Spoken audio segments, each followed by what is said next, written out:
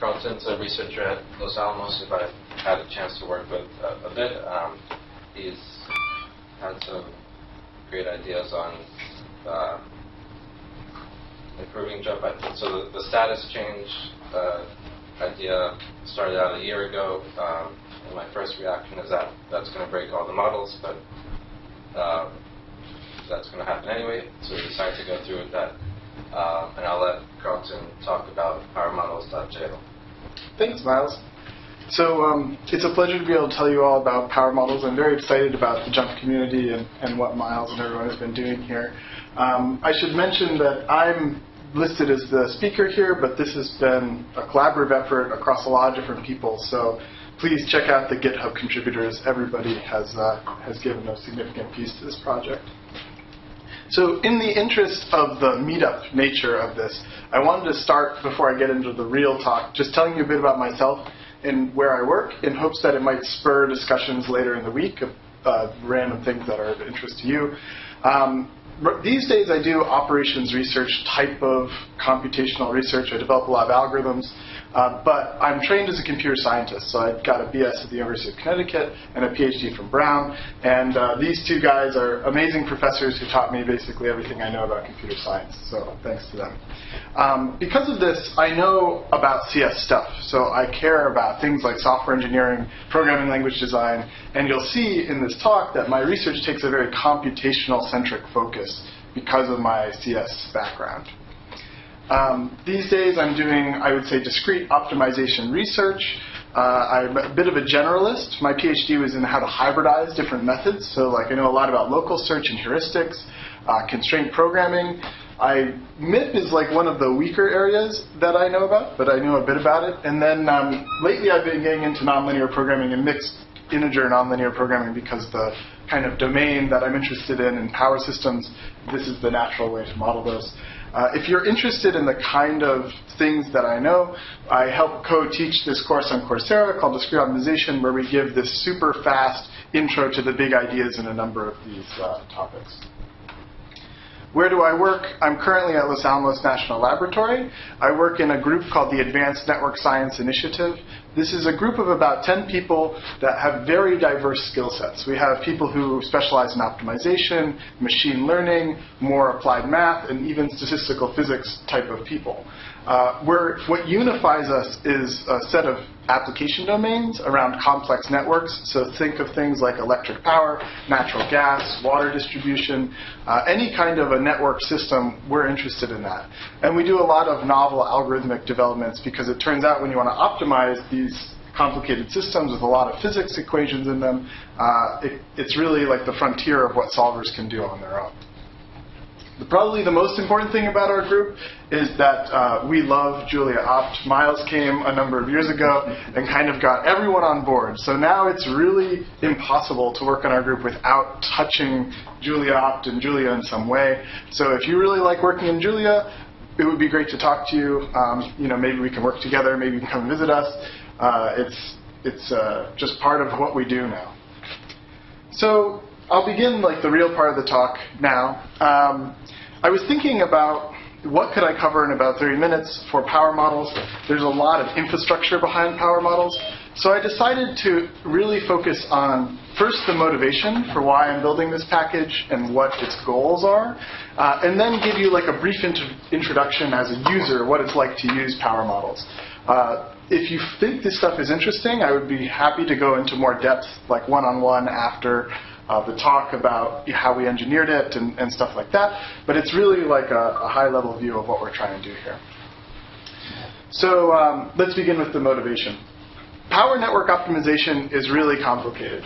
This is a mathematical program for basically the simplest steady-state AC power flow optimization problem you could think of. It's got the bold characters here are constants. All of the non-bold characters are variables. So you've got some really crazy expressions here, like products of two different variables times cosine or sine, and then it just is a big old mess. But still, this problem has the feel of kind of a traditional OR network flow type of problem. These constraints represent flow conservations at the nodes in the network, These constraints model the physics of power flowing across the line, so that's something the physics brings. And then these are line flow limits. So like at a very high level, it feels like a network flow type of optimization problem. But the nasty thing is it's a non-convex program, and we know it's not, in the general case, it's not an easy one because there's this wonderful paper that shows that even for a tree network, finding a solution to that system of equations can be NP hard. So at least in the general case, this can be a really nasty optimization problem. So what do people do in practice? They use things like this DC power flow approximation, which has no guarantees about the original problem. But the beautiful thing is that all the physics has been linearized, so you can throw this into a MIP solver and build all sorts of interesting applications from there. An approach that's become more popular recently is the idea of power flow relaxation. So now we're going to have a nice guarantee that we include every feasible point of the original non-convex set. And this is one of the simplest forms of a convex relaxation. And you can see that these two constraints, one is a second-order cone, the other one's just a convex cone, are convex. So this is an easy, I guess, problem to solve. So in doing R&D in power systems, I've run into two core issues. One of them is about power flow formulations, like the different things I was just showing you there. Another one is about test cases and how we conduct benchmarking. And I'll just go into what those challenges are in a little bit more detail. So the first one is what I call the formulation problem. And it really comes down to the fact that it's possible to publish a new approximation or relaxation of the power problem without comparing to many of previous works. You might pick like a method that's 10 years old, or you might just take like the standard off-the-shelf thing. Matt Power is a common package people are using. They just compare against Matt Power and they say, okay, it's better than Matt Power, so I'm done, like published.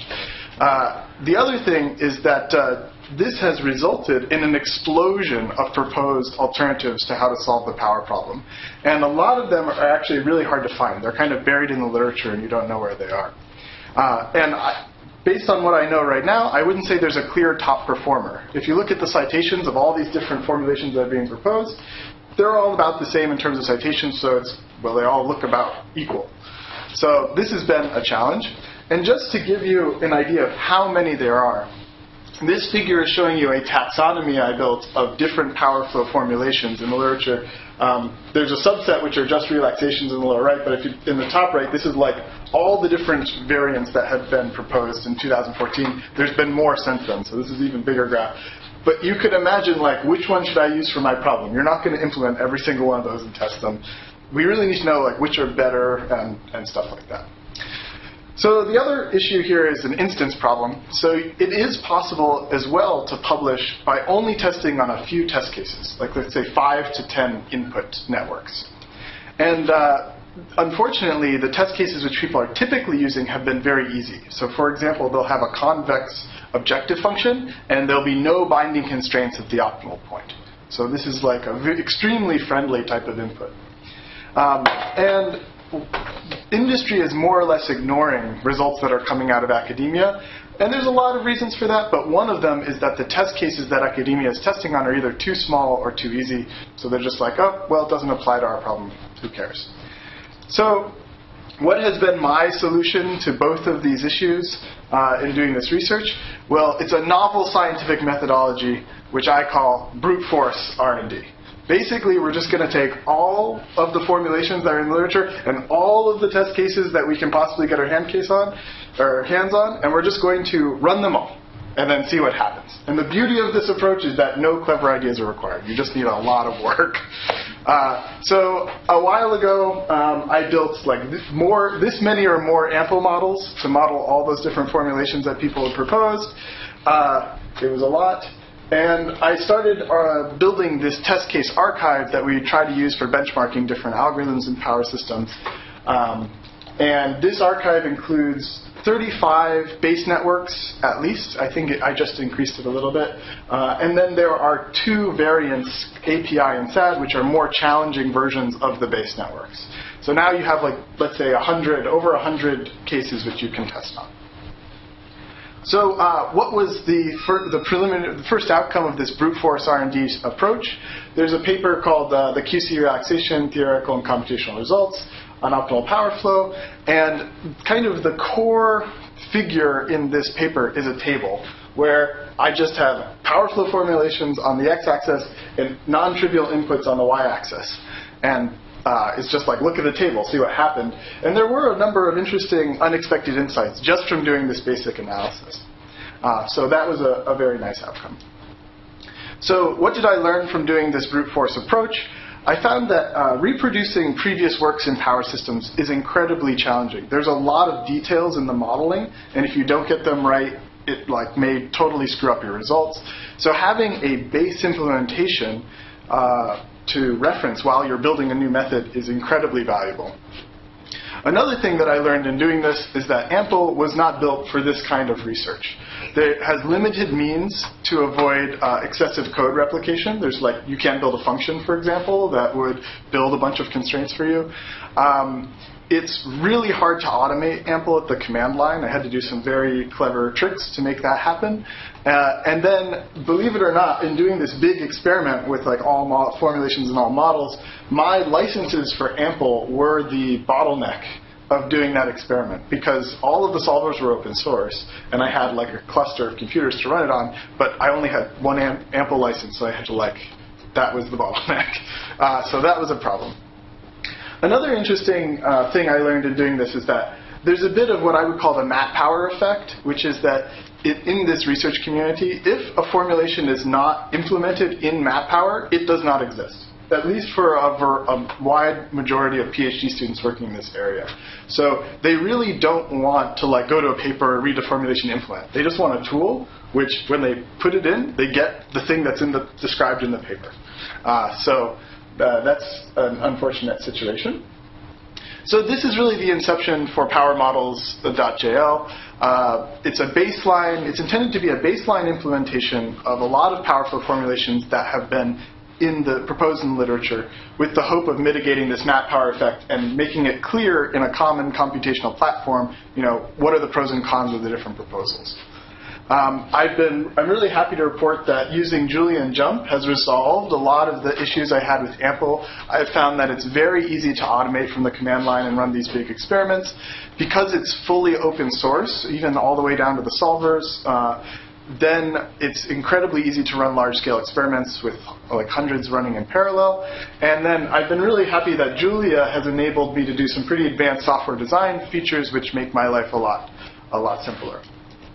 So my dream for power models, at least in the near term, is that I learn a new power flow formulation has been proposed in the literature, and it is implemented in power models and released on the master branch in 7 days or less. It should be very easy to add new formulations and then just run them on all the test cases. And if you look into the code of power models, you'll see that there's a lot of abstractions in there, and that's really to make this dream possible. I want to make my life very easy if I need to add something new to the system without having to change a lot of other pieces of the code. So just to highlight the value of open source, this is the table that appeared in that paper I showed you, and now this is the new version of the table, which is built just with PowerModels.jl. And this is part of the documentation. I'll update it. I have to run an experiment to update it, so it'll update every maybe few months. But what's amazing here is you've got the same data you have over there in the table, but you've also got the commits of every repository you need to replicate this table. So if you just go in here and you're oh, how do you get that result? Check out that code, run on your local computer. You should be able to get that result too. So this is very exciting. So what are some of the core features of power models? First off, I should give a caution. This is definitely under construction. I may make radical changes to how it works. So this may become stale very quickly, but the core ideas will be the same no matter what. Power Models sits as an abstraction layer on top of Jump. The average user doesn't actually care about their model. Maybe a more advanced one cares about the Jump model that we're creating. But the goal is to just make it super easy to run a standard analysis that power system people want. So they may not even see Jump at all. So yeah, so the average user is not interested in the details. They just want it to work. In the power community, this mat power data format is the standard in research and development. It's a text-based format, basically a bunch of matrices, which is in MATLAB syntax. So one of the core features that we have in PowerModels is a parser for these data files. This is one of the biggest blocks of code in the whole thing, is how do you parse these data files. So here, you import PowerModels, you do PowerModels parse file, you give it a file name. So this is just like the location on your drive where you can load raw text. What you get back is a Julia dictionary. It's been sanitized a little bit to make it easier to work with, but by and large, it's very similar to what this map power data format is, because I think people are used to using it. So then you can do like a dictionary dereference and get a particular value out of the data that you may be interested in. And I know right now a lot of people, this is all they use PowerModels for. They just like parse the data set, write their own model from scratch. That's great. If it helps you, that's great.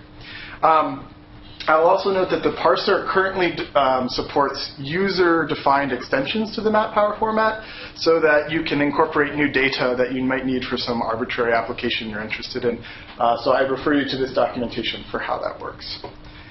So what is it like to solve your first power model? We're going to look at the optimal power flow problem as the example. It's my favorite.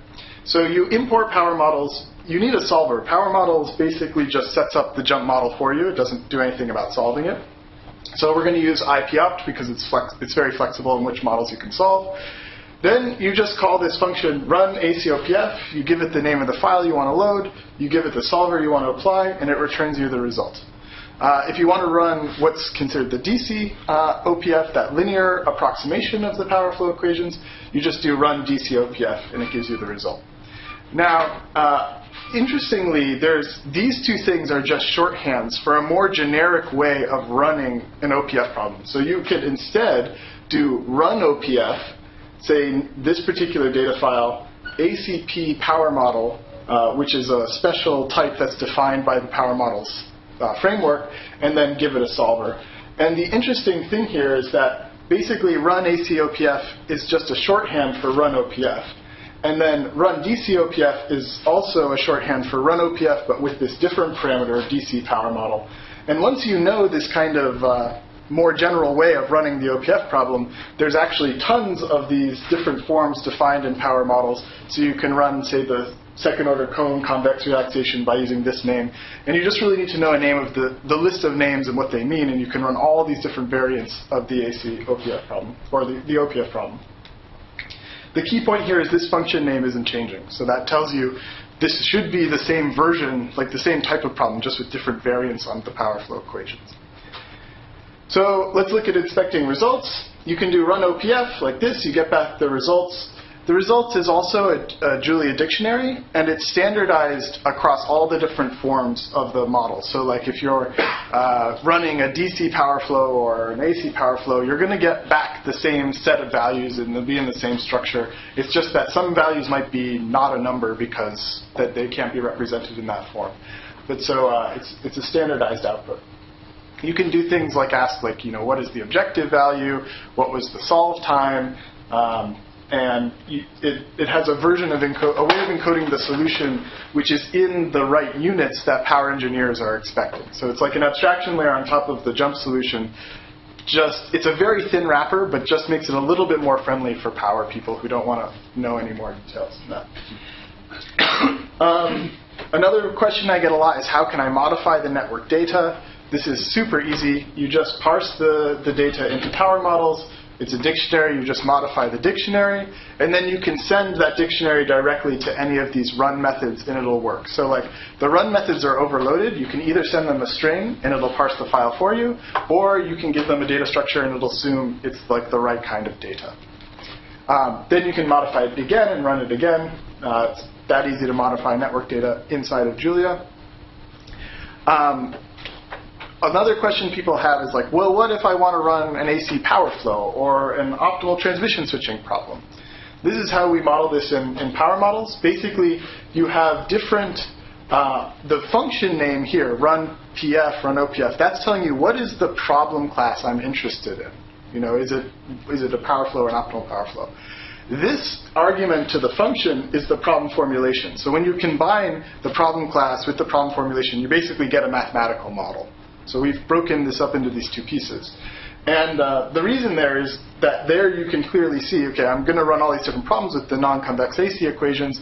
Here I'm going to run the same set of problems, but now I'm going to use this DC linear approximation. And we don't implement possibly every combination of problem formulation and problem class, but Julia will just shout at you and say, hey, like, you can't use this combination because this function hasn't been implemented, and then either you can implement it or you can ask me to implement it.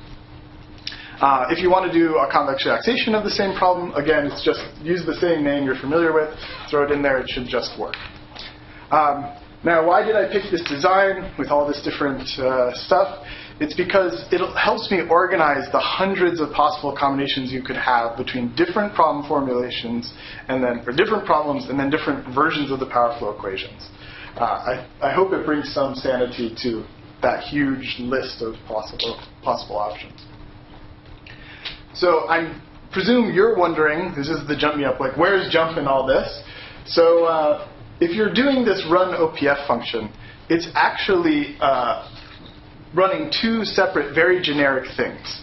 So it's doing a build generic model with the data and the form you want, and then it's doing a solve generic model. So like there's one step where it builds up the jump model, and then another one where it solves it. Right here, this PM thing it returns is an internal PowerModels data structure, which has a lot of different information you need for bookkeeping and PowerModels. But what you can do is you can just do pm.model, and now you have the jump model that it built. And all that the solve generic model does is it applies a solver to a jump model, and then it takes the output, the solution that comes out of jump, and puts it into the format that PowerModels users are expected to see. So it's that easy. You can modify it, view the model, do whatever you want at that point. Now, because we got this far, you can actually see a very interesting function here, which is called post-OPF. This is where the actual kind of variables and constraints and modeling happens for a particular problem in PowerModels. So I'll just show you briefly what that is. This is a function which sets up an OPF problem. It's totally independent from the formulation that you're trying to use. It's a very kind of high-level abstract model. I've tried to name everything so that it feels like a jump model, even though it's doing a little bit more than that. But the reason I showed this to you is that on the left you have the code, which is actually in the code base. On the right you have a formulation that I would write in a paper, which is a very high level. It uses complex numbers and complex number variables. And then these arrows are kind of showing you the mapping of like which line in the jump model corresponds to which line in this paper.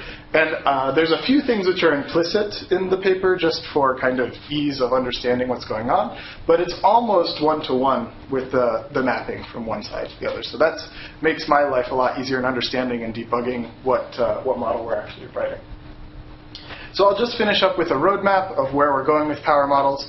We use the version convention that Jump has adopted. So basically it's 3 numbers. The first one will be 0 for some time.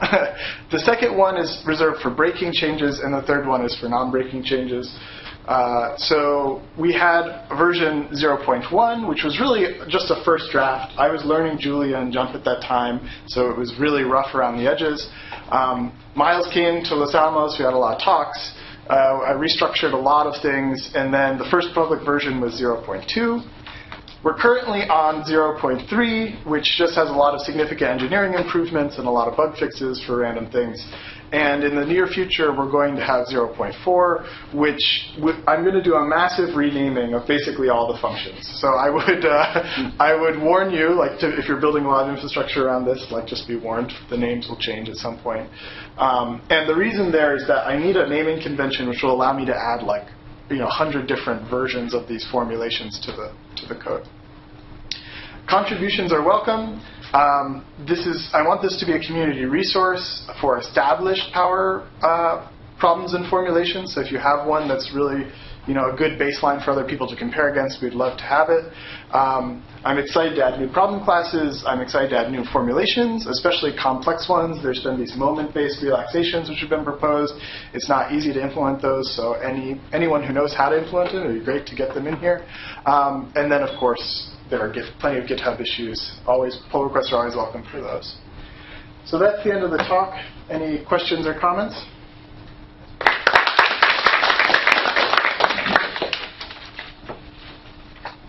Yeah.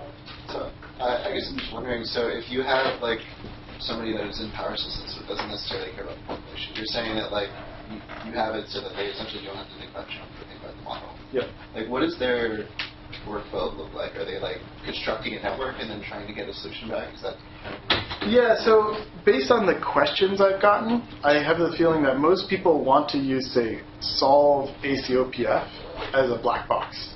So they're writing a meta algorithm, which is like, I'll pick the generator set points, I'll modify the network data, run AC power flow. And then now I'll analyze the results, and I'll take another step. So you could imagine like a receding horizon control where you're doing like a black box simulation of the whole network. That seems to be the most common use case for people. I think another thing that people do is they want, what is the objective value of the convex relaxation or something like that, or what is the generator set points of the convex relaxation. And they don't want to know how to implement a convex relaxation. Yeah. So these are all static problems. In reality, are the problems static, or is it, like, I would imagine power flow is somewhat of a control problem. So when you say static, you mean like not differential equations? No, I mean like you've got one set of data. And, well, I guess I don't really know. Mm-hmm. Like, are you solving for a power flow for a particular one point in time? So typically, like the simplest class of power problems are one time point. The next kind of step of challenge is multi-time point. And we would love to have that in here as well. So I would love to have unit commitment as a established like problem people can test. The issues you run into when you go beyond the problems that we currently have is data. There's no data format standard. There aren't established test cases. Like there are formulations out there, but they're not super robust. So we have people in our group working on those problems, and I keep prodding them like, hey, can you take the 5 most common data sets and standardize the format, and then let's build like a baseline for people to test on. But it's just not as mature an area in those topics. So I'd like to follow it. So it seems that a lot of the problems, these problems are relatively stable. Yeah. And sometimes that steady state is you care about, except maybe the switching. There's a transient thing going crazy, but yeah. So multi-period discrete with a few periods would be an interesting extension. Yeah. So quasi-steady state, I think, is what they call it, which is basically like you have a sequence of steady states that are far enough in time that you don't need to worry about the dynamics. And those types of problems would be perfect extensions for this method. And is that just because of that the complete dynamic would be too complicated, or is it because it's like the dynamic in between is you expect not too many weird things to happen? It's just about timescales. So like if you're thinking about, say, switching lines, maybe you do it on the order of minutes, tens of minutes, and the transient effects will usually resolve in 1 minute or less. Okay. And if you're doing unit commitment or market clearing, it's every 15 minutes or every half hour. And that minute, I mean, whatever that happens on that minute will not be changed. I mean, will not have a significant cost or issue.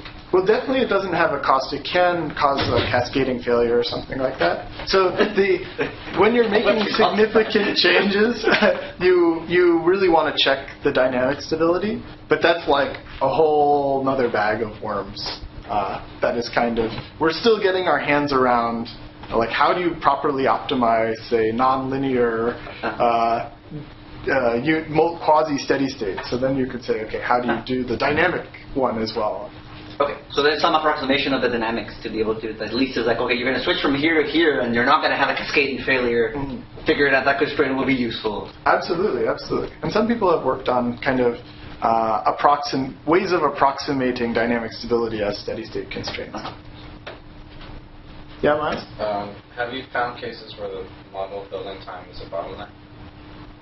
So maybe one thing we could look at this week, when the first time that I build the model, it's slow, and I don't know like exactly what the sources of that are, but after that, it's super, super fast. So I think the answer to your question is no. Yep. I think for most of the cases, people are not really running the very conventional OPF. Maybe they need to add some renewable generation, for example, or energy storage. So as far as I know, the Mac Power provide very limited capability to modify the OPF model.